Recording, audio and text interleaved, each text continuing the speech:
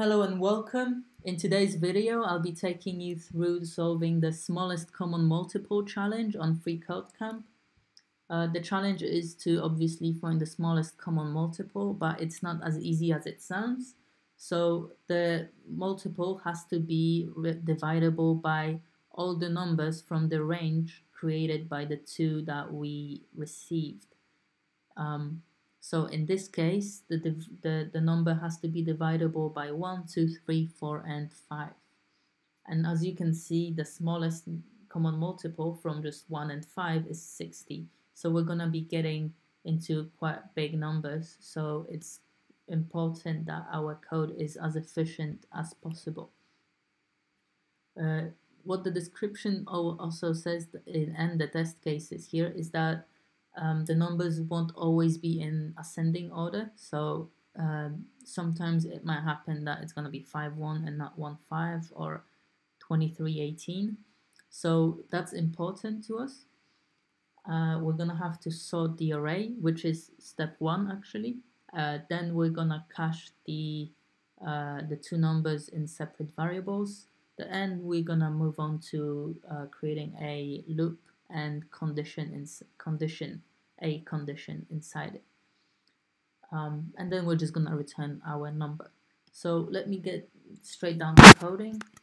As I said before, I'm just going to start off by sorting my array.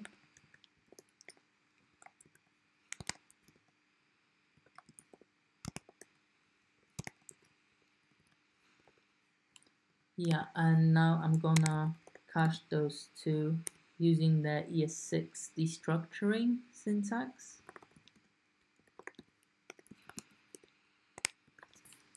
Yeah. Now I'm gonna move on to the while loop. Let me just create the entire skeleton for it before we... Yeah. Okay, so if somebody's not familiar with it, this is the same as if I created a div variable like this and set it to array to 0. This is array to 0, this is array 1, this is array 0, this is array 1, and this is the same as if I did this and another one for the num. It's just cleaner this way. It just takes one line of code. I don't know, I like it. I'll leave a link in the description if anyone wants to read about it. Anyway, so we're moving on to our array. Let me just return the number. And the first question we have to answer here is how long we want this while loop to run. So we have to find a number that is divisible by div, which is let me backtrack.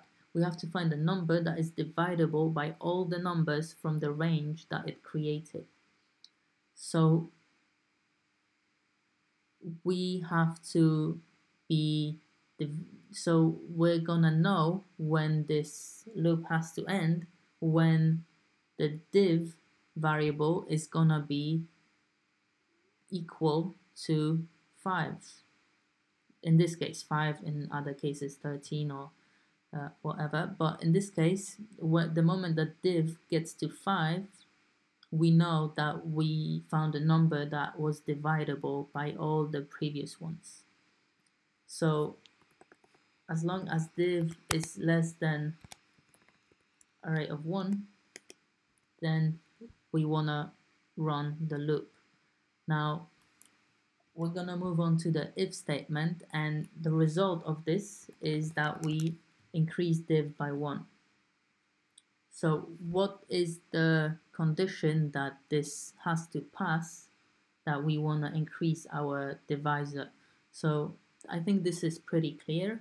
The moment that our number is evenly divisible by div, we want to increase it and check the number against another number from the range.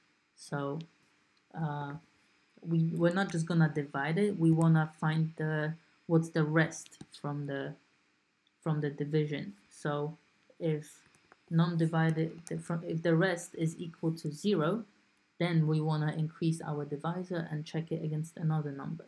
So in this case, first iteration 5 divided by 1 is obviously fine, and we're going to increase it to 2. And the second one, this is going to return false, so we don't want to increase it now. We want to move on to the else statement. So obviously this number is not big enough, so we want to increase it, and we're going to be increasing it by its initial value, by the biggest number from the array. And we want to reset the div variable to its initial value as well. Not as well, but I think you know what I mean. Anyway, so I think this explains a lot. I don't know, I find it pretty straightforward. Let's just see if it works. Maybe I made a mistake. I didn't. So thanks for watching. I hope I helped you a little bit. And if you found a more efficient way of solving this, please do let me know. And I will see you in the next video.